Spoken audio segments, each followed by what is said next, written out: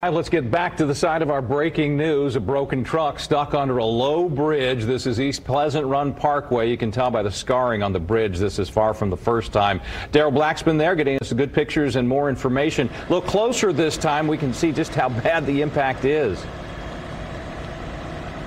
Hey, good morning, Scott. Yes, that's right. We're a little bit closer here on East Pleasant Parkway Drive. And as you can see here, emergency truck has came through here to tow the car out of the truck out of the lodged out of this tunnel here. Again, this happens here often. The truck belongs to what I think it says Circle Express Company. You can see here they're trying to make it wiggle it out here. Unsure how easy they're having a hard time doing this. Slowly and surely coming out here right now. Again, this is by a school, so not sure how long this may hold up on traffic of going here by the school or during departure times.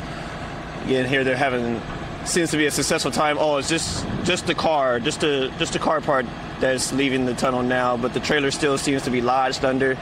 See, there's a lot of damage there done to the roof of it.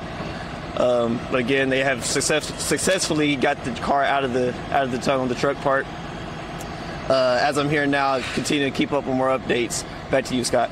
Play-by-play from Daryl in Mobile News Tracker. Thanks for that. The cab's out. The tractor looks like it may be salvageable. A little less likely so for the trailer. But there you go. Yet another time a low bridge in Indianapolis wins a victory over a high vehicle. It's 9:46 right now.